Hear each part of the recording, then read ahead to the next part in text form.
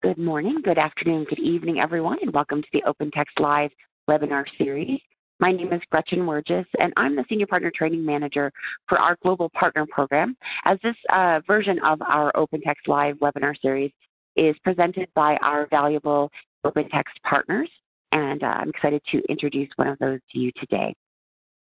Just so you know that we do record every webinar in the webinar series, and you can refer to our opentext.com/events page for both upcoming, and there's also a recorded historical tab where you'll be able to refer back to this recording within the next 24 hours. And we'll have that posted for you, and you can share it or refer back to it if you need to, and you'll also be able to see other historical recordings and those events that are coming up. If you do have a question at any time during the presentation, we ask that you put it into our Q&A or chat panels, and we'll collect those questions and ask them at the end of the presentation during the Q&A portion of our presentation. And with that, I would love to hand it over to our OpenText partner, Cassia, and starting with Sean Murphy, and the sales director from that organization. And I'll hand it over to you, Sean. Well, thank you, Gretchen. Good morning, everyone, and thank you for joining us this morning. My name is Sean Murphy. I'm the Sales Director for Cassia Content Management, based here in Ottawa, Canada. For those of you who don't know, Cassia is a software development company that focuses on enhancing the feature set of OpenText Content Suite. And we do that by extending or adding new content server features, streamlining business processes, and facilitating user adoption.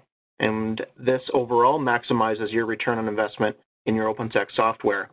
Our company was founded in 2011 by 3 partners, all of who are ex-OpenText developers. And out of the formation of Cassia, several enhancement modules for Content Server were developed, including our Content Suite Security and Productivity Pack. Presenting today is one of the founding partners, Alex Kowalenko. He's a renowned implementer of OpenText Content Server. And Alex has been successfully delivering information technology solutions for several decades. With an extensive blend of technical and managerial skills, as well as extensive industry experience, Alex has a proven track record of meeting complex business needs. This morning, Alex will be showcasing our Content Suite Security and Productivity Pack module. So this module is for any OpenText Content Server customer that wants to have greater control over their Content Server implementation. So today, he will be demonstrating several features and benefits, including location-based privileges, greater collection flexibility, greater major-minor version promotion flexibility, permissions locker, supplemental markings locker, extended auditing, user and groups locker as well. So there will be some Q&A after this demo. Should you have any questions that aren't addressed during the demo, or if we run out of time and you wanted to see some of the features more in detail, please feel free to contact me at Sean, S-E-A-N, at cassiacm.com. Okay, so let's dive right into the demo, and I'm going to pass over the ball to Alex, and let's get started.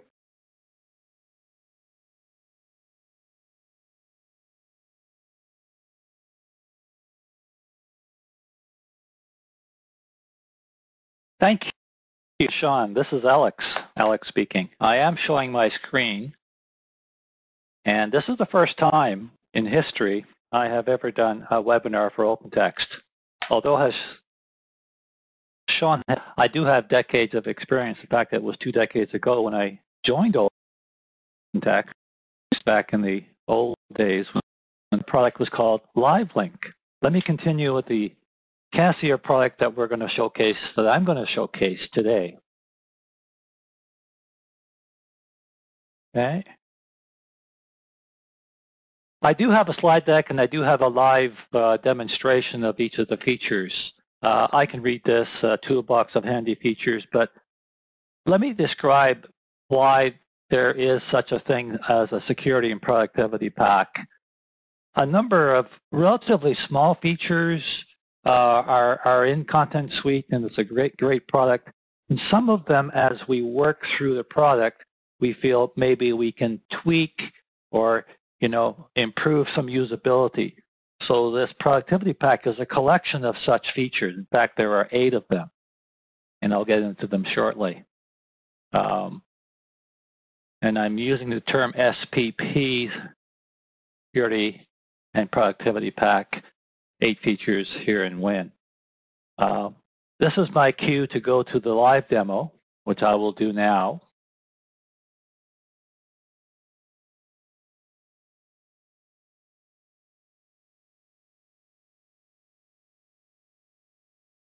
Let me go back to the enterprise screen. This is the home page for the Cassia demonstration area. In fact, Cassia does have 3 products, the disposition module, the translator module, and the one I'm showing today is the security and productivity pack.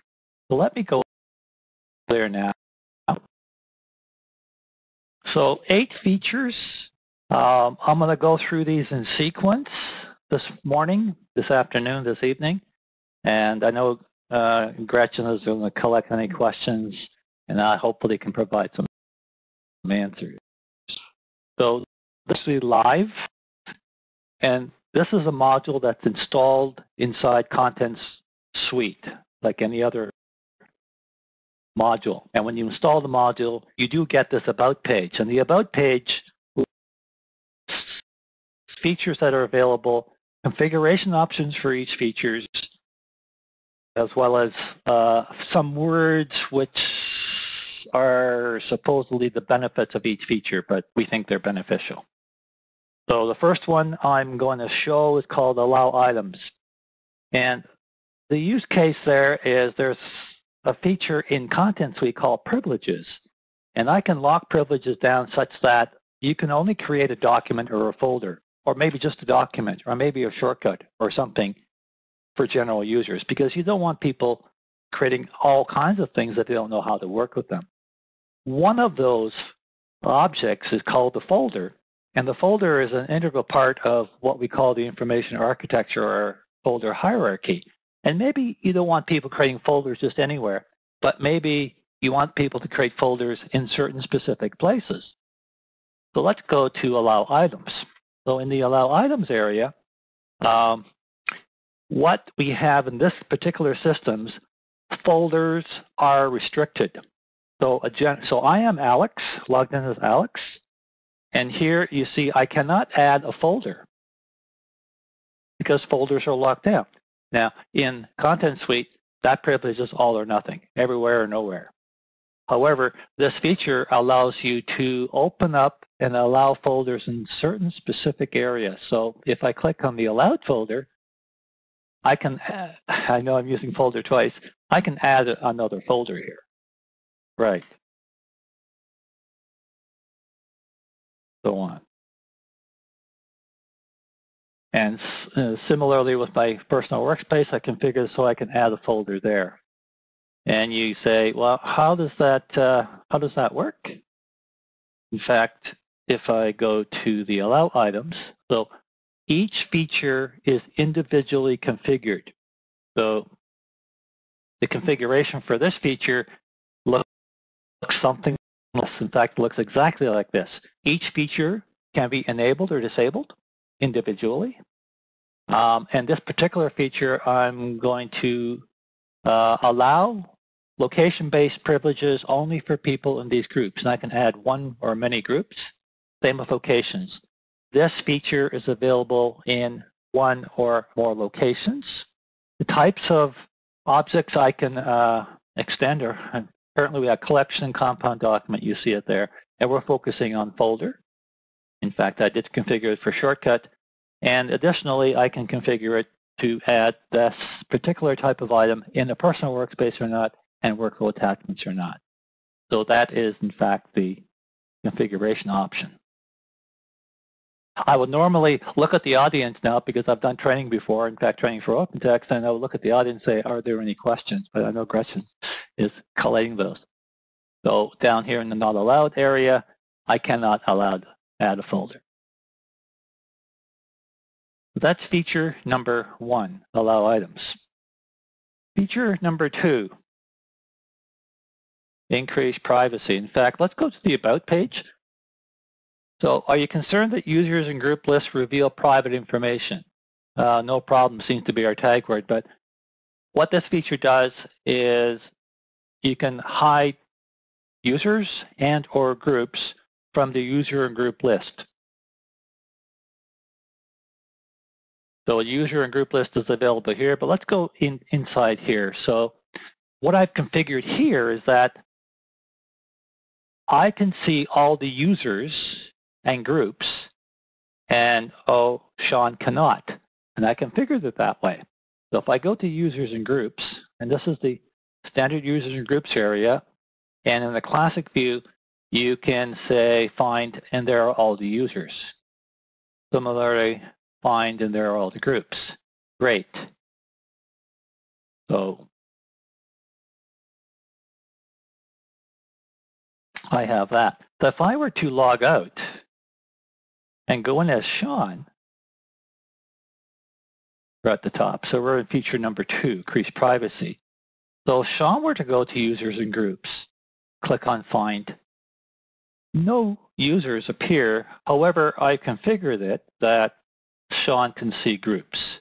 And maybe there is a use case for this and such that, well, when I create a security structure for the famous CIS model, Community Information Security, best practice is to use groups in any permissions or privilege type settings. So normally you wouldn't select a user. And maybe this is a way to restrict people from selecting user.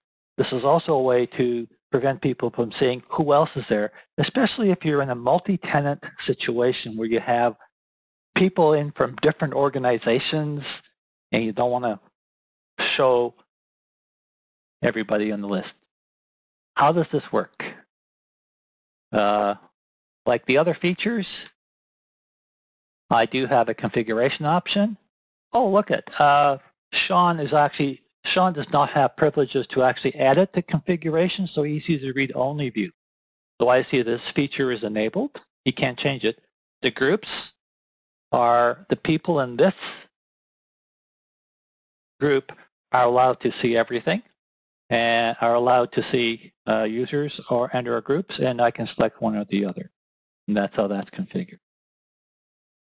So I'm going to log out, go back in as Alex, go back to feature number 2, and if I configure it here, I see the normal view. If I were to check that off, disable it, if you will, what will happen is that feature goes away and the system behaves as normal. So I can toggle it on or off, and I can set, let me save and return. That's feature number 2. Any questions? No. Feature number 3, extend audits.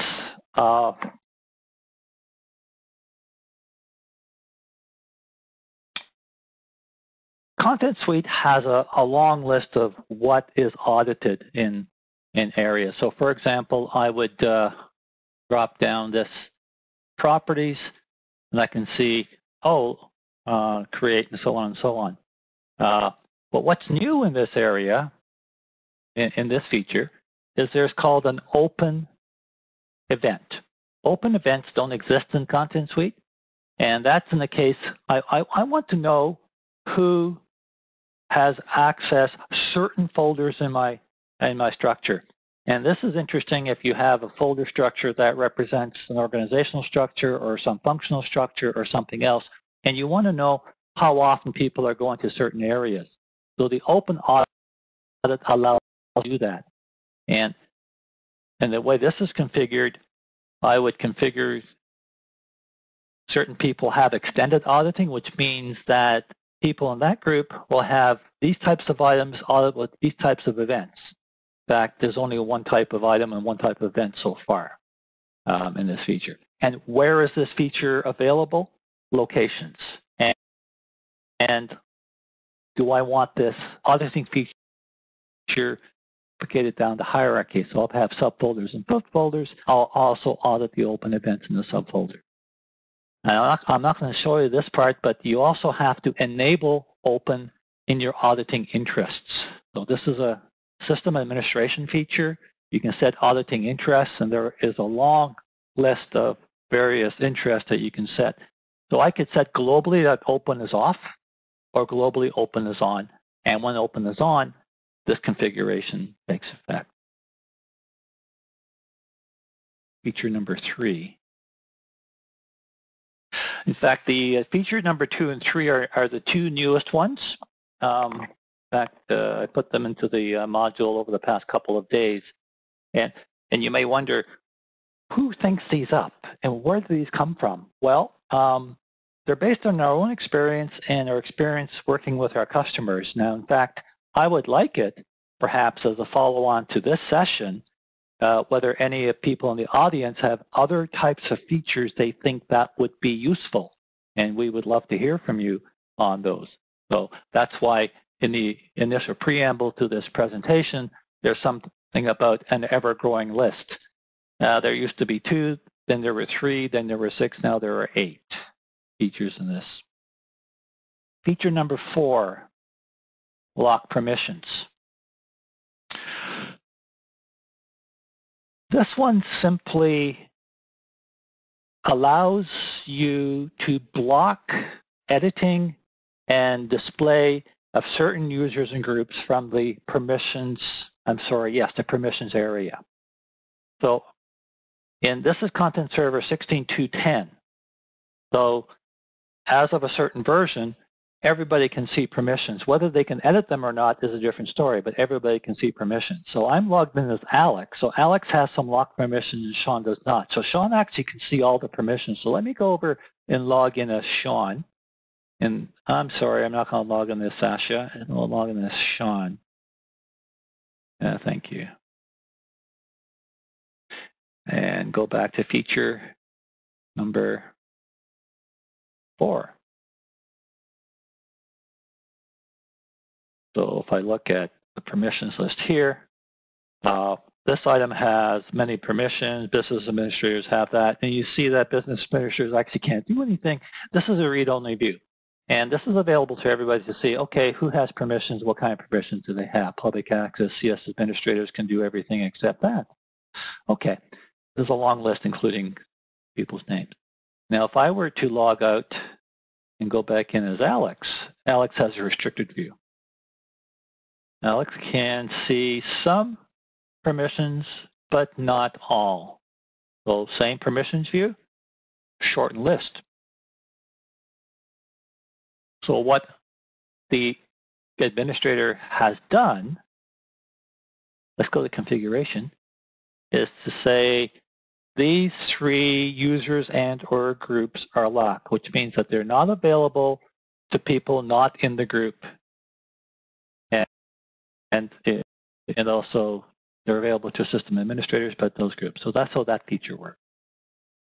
Actually quite simple. So there was an express need to do that. So this goes hand in hand, I guess, to a certain extent with the other feature we had about privacy and not displaying certain users and groups. That's feature number 4. So Alex has locked permissions and Sean does not. Feature number 5. Now, as I go down the list, these features become more, should I say, complicated or maybe esoteric, and there are certain maybe smaller groups of people who would want to have these. Collections. People use collections to, of course, collect items, and that's a certain type of object in Content Suite. And in the collections, the way it worked was that you had to have edit permissions. That sounds, yeah, that doesn't, you know, you have to have the ability to edit permissions. In fact, you have to have, the greatest number of permissions to be able just to move and delete a collection. Whereas we should be able to allow to delete, move a collection if that is not set. And that's what this feature does. Like I said, it's esoteric and maybe a few people would like it, but what I have in this configuration, Alex has the privileges only in the allowed folder. So if I go to the allowed folder, in fact, I have the same permissions in this folder, but here I can delete and I can move only in the allowed folder, and not allowed, same permissions, but I don't see the delete or move.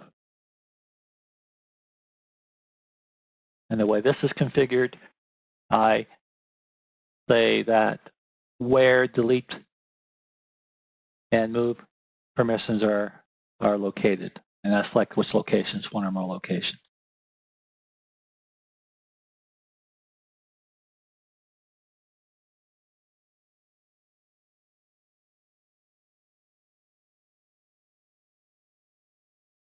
Feature number 7. There's a concept of advanced versioning, which is major, minor versioning. And there is a function called promote version. The promote version goes from minor to major. And in order to be able to promote a version, the user has to have the most types of permissions, that is, to be able to edit permissions. And the information architects and security people maybe don't want to give everybody the ability to edit permissions, and that's a bad thing to do.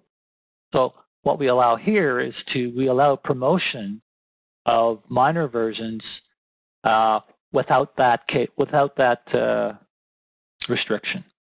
So in this case, I have I have advanced version document, and in the versions area, I have a minor version, and here I can actually promote to major.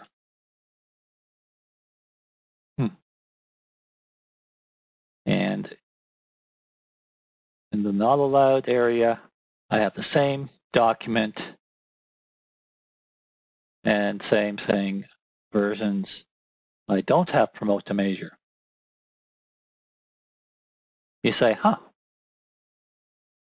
Well, in the allowed, if I look at the permission, I'm logged in as Alex. I'm actually part of this group.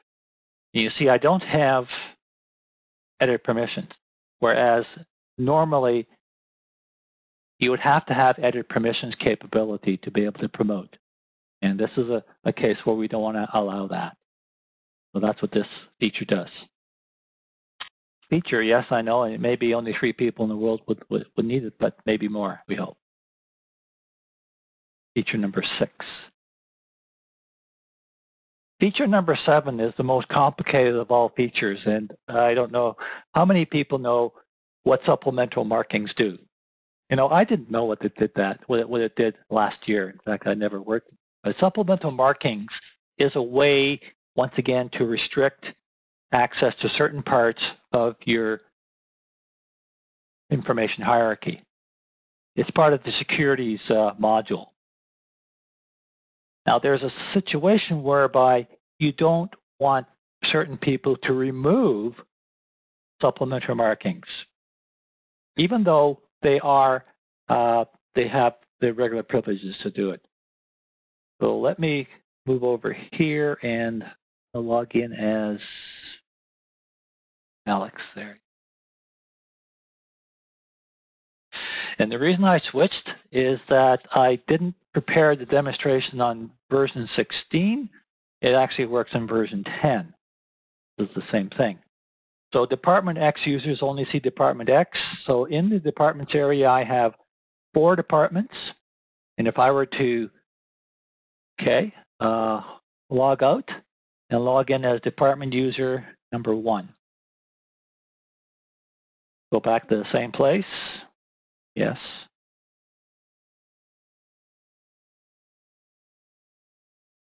And you only see department number 1. That's how supplemental markings work. Now, there is a group of security people who can actually remove the supplemental markings around. And I have 2 administrators. Administrator A can move them all. That's the way standard Content Server Content Suite works. I give you the proper privileges, and you can move all or nothing. However, there's a case where maybe I want to make sure only some supplemental markings are fixed, and only a few people can remove those, and the more people can remove that. So yes, I know this is quite esoteric, but let me demonstrate this one. So I'm going to log in as Administrator B. Trust me, Administrator A can move them out. So Administrator B goes in here to number 7, inside department, And Department 1 is what we were looking at. So this is actually in the set security clearance area. So I have supplementary marking set up. Now I'm logged in as Administrator B, Beta Administrator. And I think, oh, I can remove that. And that means it removes that restriction and I can update. No, you can't. And yes, it gives you a message. You cannot remove supplementary marking. And there's an optional message I can put in here to do something about that. So that's how we implemented supplementary marking restrictions.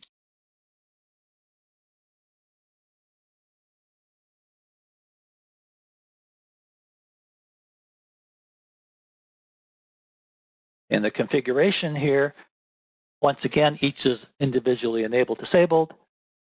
Which supplementary markings do I want, all or some? In fact, this system, I'm back to another system. I don't have supplementary markings or security clearance installed in this version. So you would not use this feature where you don't have it installed. But this is how, and the message. Say, okay, I can call Sean instead. Great. That was feature number 7.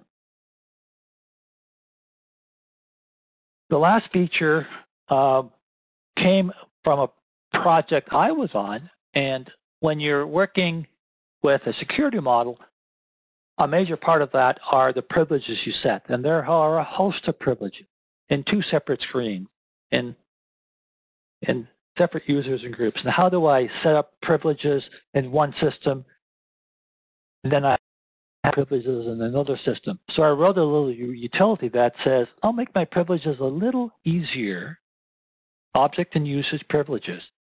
And I'll click on that. Now this feature only works if you are the system administrator. It does. Nobody else can do this. In fact, that's the way Standard Content Suite does it. That's the way we do it. So that's why if you're logged into somebody else, you can't access it. So I have to go in now as the admin. Feature number 8.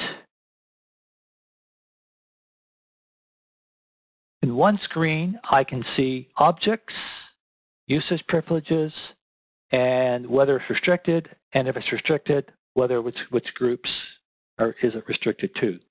In fact, the security and productivity pack itself uses the function privilege to manage which privileges are available to which people.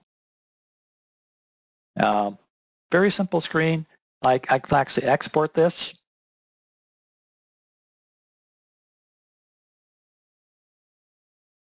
No, it didn't export that. Right again. Yeah, export file name. Some of you in the records management area may think, hey, this looks like something familiar. Yes, this is how RM exports information as well. Idea. And why would I export that? I would export that if I had a standard 3-tier development architecture, development, QA, and production. And I develop my CIS model on one system and I promote it to the other systems. So it saves me retyping and doing all the privileges individually. In fact, if you were to do the privileges separately, the privileges are actually located. If I do privilege, there they are. That's the quick. But the standard usage privileges are actually, object privileges are here. The standard way, same thing. I have to click inside to see which groups. In fact, this doesn't have any groups, for example. Yeah, I can do that. And usage privileges, same thing. A second screen, various usage privileges, and security and productivity pack has its own stuff here as well.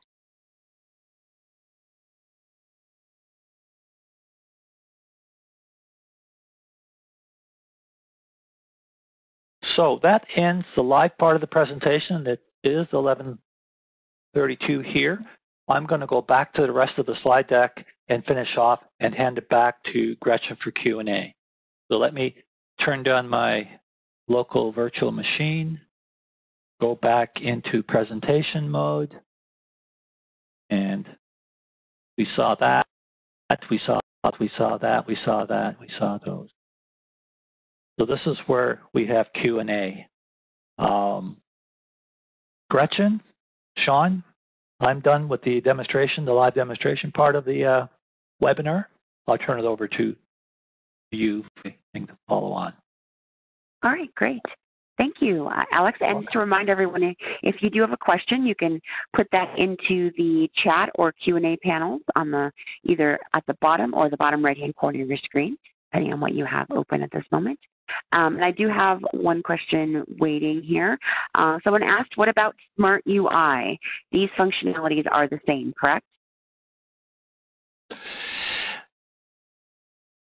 I'm not pausing because I don't have an answer. I'm pausing because I knew this would be the first question asked, and I on purpose did not show the Smart View. Yes, generally they were in a Smart example.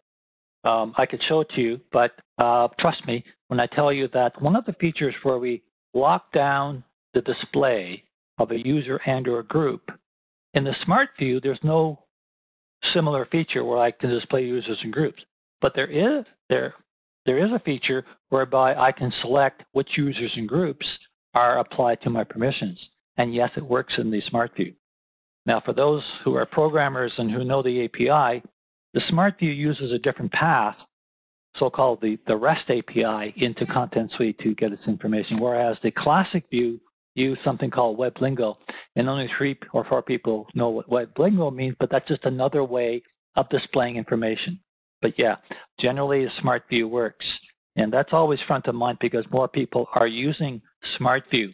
And I guess I have a question, maybe through Gretchen and the audience. Is there a way that we can poll people in the audience? I don't know how many are out there, but I would ask for a show of hands to say how many people are using or intending to use the Smart UI in the future. I hope that answers the question. Gretchen? Okay, great. And while we're waiting to see if we have questions, I just want to let everybody know, if you think of a question after we've concluded, I know Sean's going to say some words here to conclude here in a moment. He has provided his contact information. You can get a hold of him, but you can always reach out to us at OpenText at partners@opentext.com at any time with your questions, and we'll be happy to reach out and get those answers for you. All right, let me check our Q&A panel here. Someone asked, is this a licensed product? This one is not currently licensed. No, it's delivered as a module, and you install the module and you use it. So there's no licensing on this particular one. It's a very simple installation procedure.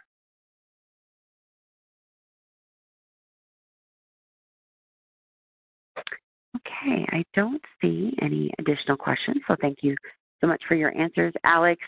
Again, if you think of something after the fact, partners@opentext.com, or you can reach out to our folks here at Cassia. And Sean, did you want to say something to conclude? Yes, also, if you had any questions for us directly, you can contact me at Sean, S-E-A-N, at CassiaCM.com, or you can visit our website and you can contact me through there.